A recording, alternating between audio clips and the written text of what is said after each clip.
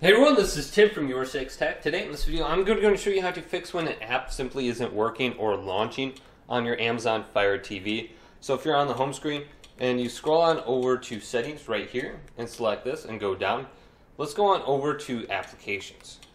Now we want to go to manage installed applications, select this, and find the application you're having a problem with.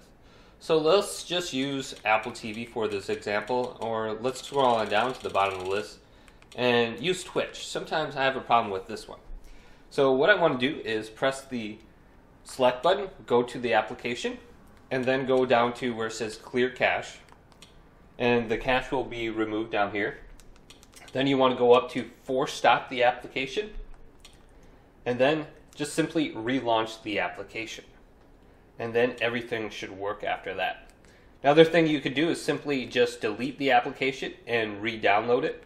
So if I go to manage installed, delete the application will be an option now. Unless it's a pre-programmed application like Amazon Photos or something like that.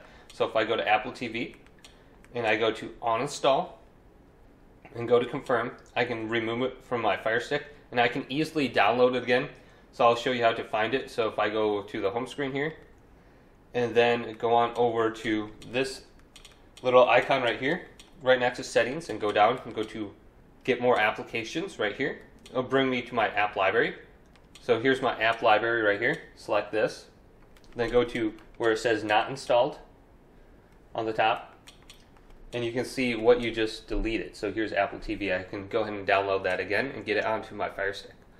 Hopefully this video did indeed help you out. If it did, leave it a big thumbs up and subscribe to my channel down below for more technical videos coming up next on YourSixTech.